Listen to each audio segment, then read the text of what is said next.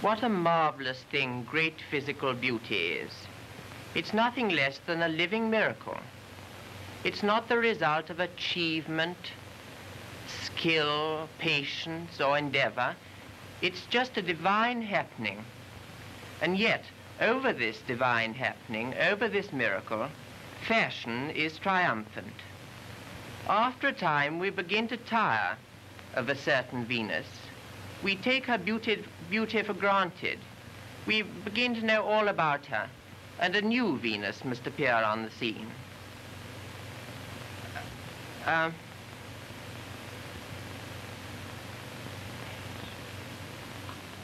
Ridiculous. I mean, I did it.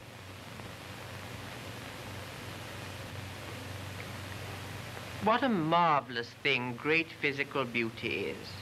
It's nothing less than a living miracle.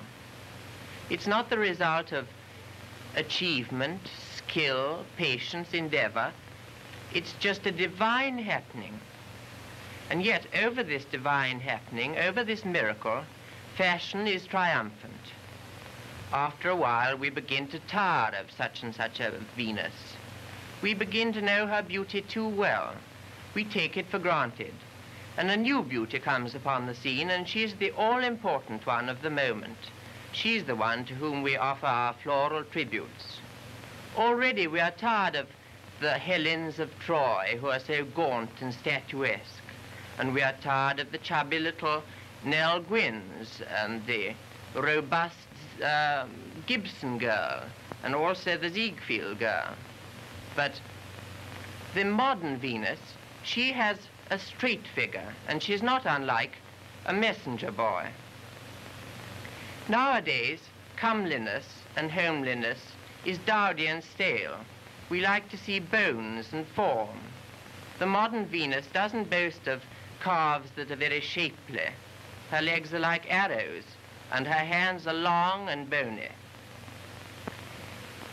For beautiful heads and for necks,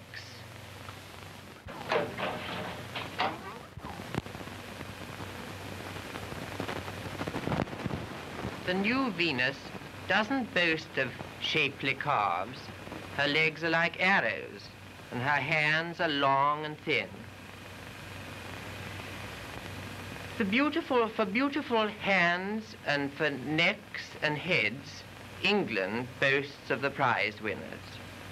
There are many who, for their alabaster complexions, their cheeks like ice creams, and their cherry lips, their pansy eyes with the feathery lashes, for these qualities should be called immortal beauties. But the English fail badly about the legs and the feet. And here the New Yorkers win. For their wrists and their ankles and their legs and their movement, they're perfect, and they're essentially 1929. And whereas the former beauties lolled about and were indolent and impotent, the modern Venus, besides being extraordinarily decorative and amusing to paint and draw and photograph, is, although she looks perhaps in comparison a little anemic and almost scrawny, she's very alert and energetic and intelligent, and she's the first Venus to possess that estimable quality known as guts.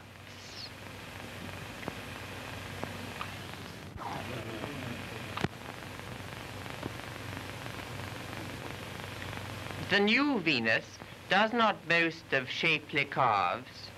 Her legs are like arrows. Her hands are long and thin and bony. For beautiful necks and heads, England possesses the prize winners.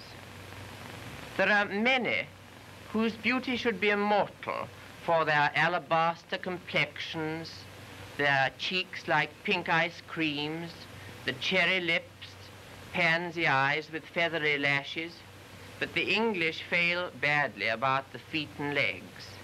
And here the New Yorkers win. For their wrists, their ankles, their legs, their movements, they are perfect, and essentially 1929.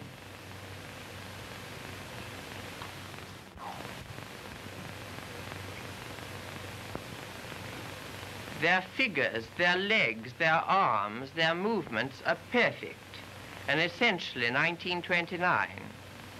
And whereas the beauties of yesterday lolled about and were pampered and impotent and indolent, the new Venus, besides being extraordinarily decorative and amusing to paint and draw and photograph, is, although perhaps in comparison she looks a little anemic and scrawny, she's marvelously energetic and alert and intelligent, and above all, the 1929 Venus is the first of her type to possess that estimable quality known as guts.